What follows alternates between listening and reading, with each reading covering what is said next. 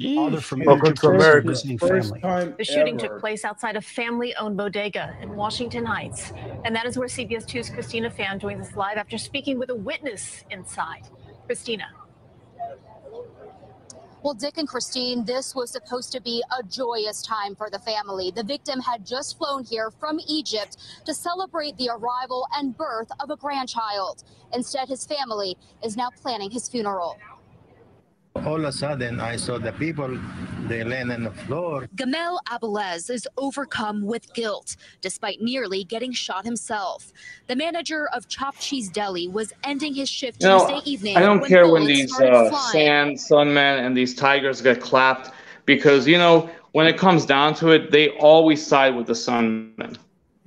No, the fuck they do. No, they don't, dude. Wow, what? No, they do not. I happen to know personally. They're that they getting don't. murdered by these some people on the regular. Yeah, but they still side with them, though. Not really, man. I mean, Publicly, they just don't have that big of a voice in society. Yeah. Honestly, these guys. They don't get clapped loud by about it. Sunmen all the time, and any one of them will tell you I that haven't it's seen 100% it. I mean- Sunmen doing it to them, Well, let's see what All this right. guy. and they'll say it unabashedly too. Yeah, I can vouch for that, man. They don't like they're not down with the Brown. If their daughters bring you home, man. Yeah, they their ain't daughters playing. getting excommunicated.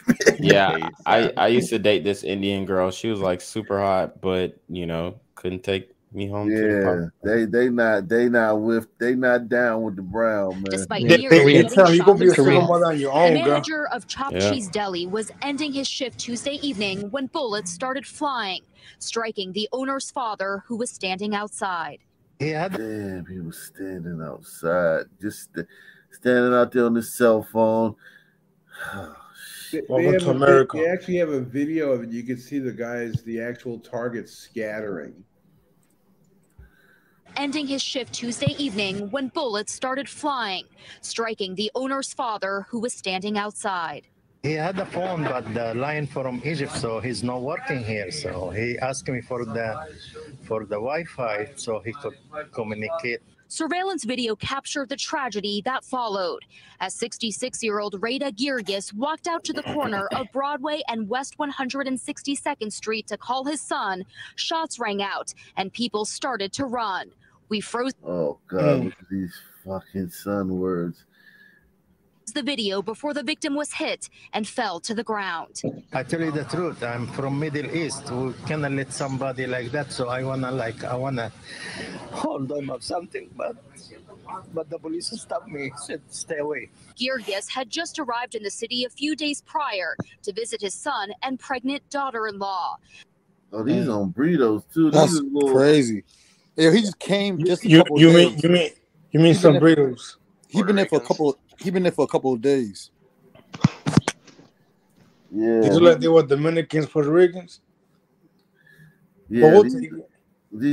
these. I mean, some of them were black, but I'm just saying, like that one's an on burrito. This one, the ones A in few the days red. This one prior right to here visit his son and looks pregnant like a daughter-in-law. gunman. As police continue searching for the gunman who mistakenly shot him from a gray Audi, waves of customers flooded the business to offer their condolences.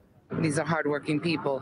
They don't deserve this. There was a point in my life where I used to be homeless and they used to offer me food for free. It's amazing what they used to do for me. Abelez, too, is trying to work through the pain.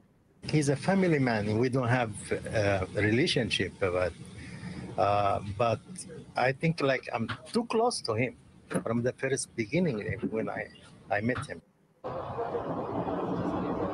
And according to witnesses, there were several teenagers standing in front of the deli when the shooting happened. They believe one of those teenagers was the intended target. Live from Washington. Yeah, this is Washington Heights. I've been to the projects in Washington Heights, man. This is north of Harlem, right? If I'm not mistaken, right? North and west. Yeah, north of Harlem. Yeah, I've been there. Like Who hangs out right there? 96. I was in the. I was staying. That block over there that they're on right there. Every 6 months there's a shooting, and the cops in the old days, they would bring over what they used to call the Bloomberg Towers. You ever see those towers that they would bring over? Mm-hmm. and I don't know whether the cops actually sitting inside the thing, and they would raise the thing up, and there would be no more shootings. But now all they do is they'll park a car there for a while. So, all right there, Gladderman. Nothing's going to happen while the car is there. Car will drive away. Another shooting. Wow. Yeah. Who hangs out right there, Gladderman? Is it Dombritos? Well, it's Washington Heights, man. It's Dominicans. Yeah. So Dombritos. Yeah. Amor. No, man. Well, although the shooting, I mean, I'm not even sure how local everybody is. Because the thing about Washington Heights is you can get there from New Jersey, from Connecticut, from the Bronx in 2 seconds. Yeah, but we're pretty territorial, though. But but it's like a central location. In other words, like if you want to pick a good place to meet to fight, that's it. You know. Damn. Yeah, imagine how heartbreaking that would be when his body gets returned to Egypt in a casket, Dude, and his family has to go pick it up. Standing next to his pregnant daughter-in-law. Oh, really? I didn't see her out there. Wow. He was standing next to her. Wow. He got killed. Wow. And he just drops. He just drops like a stone, and like it's just these people. God damn, they spread so much misery. You should have watched.